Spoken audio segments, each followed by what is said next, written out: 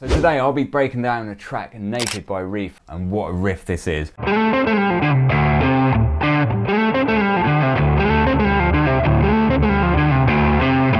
first thing to point out, we are in drop D. So to do that, you can play your E string and your open D together and then bring that E string down so it matches the same tone.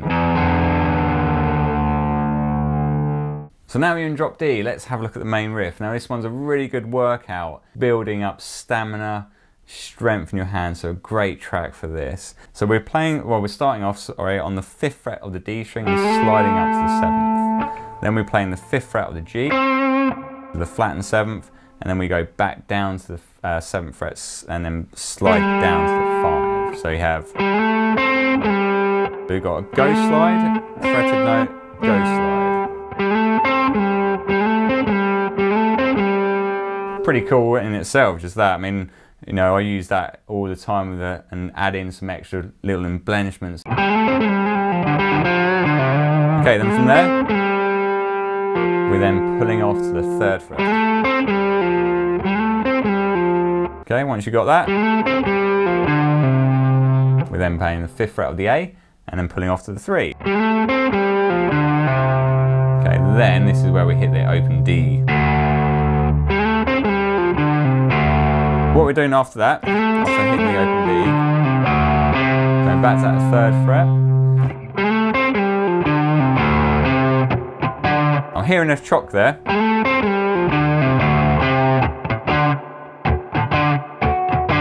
So down, up, and then I'm playing the 5th fret of the A string. And this is the tricky bit, we're actually looping it. So after you've played that, you have to kind of like play on the offbeat, so.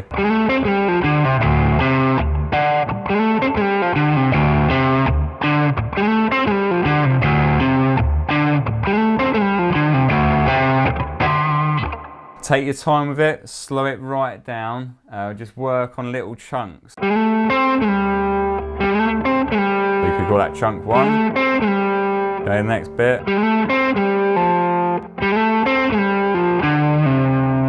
That will be chunk 3, then chunk 4, and then put it all together.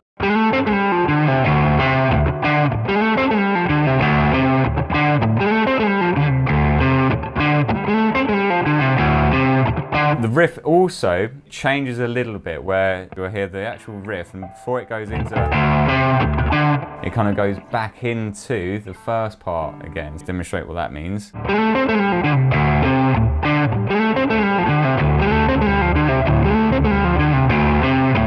So you go open D, and then before you go to the 3rd fret and 5th fret, you then launch back into that first part again. Okay, let me demonstrate that again slowly.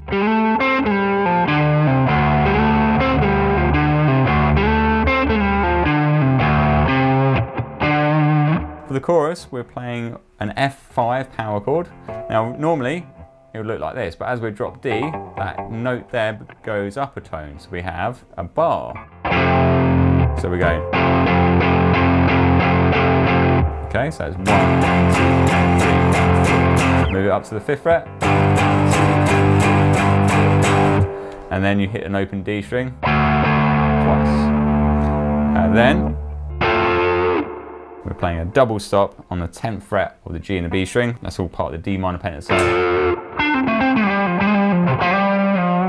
in 10th position. And we've got this chocking part. Basically, note-wise, we're just going 3 up to 5. 1, 2, 3, 4, and 2, 3, 4, and. But with the chocks, 1, 2, 3, 4, and.